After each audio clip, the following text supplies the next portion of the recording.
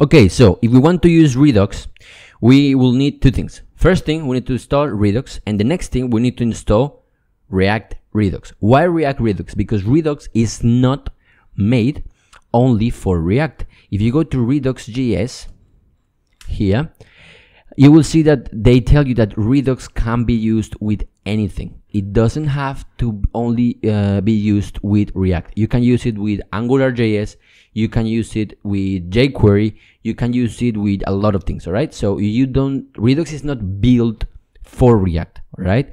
The difference is that Redux is the perfect complement for React. So that's why we like it.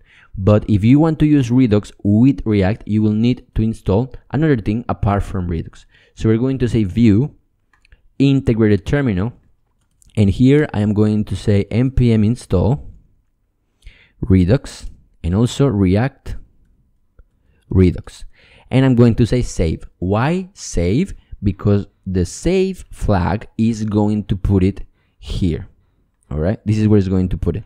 Now the problem, as you can see with npm, is that you have to do save, and that's shit. With yarn, you just install it and it automatically saves it. That's what I like yarn more, because as you know, we are not using yarn right now.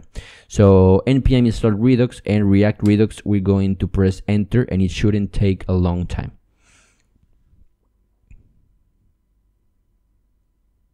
All right, let's do it.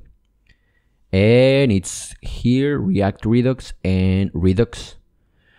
And that's it, I guess. All right, so now that we have it installed, nothing should be broken here. Everything should be all right. We'll see you on the next one with some fucking theory for your ass. Yasu.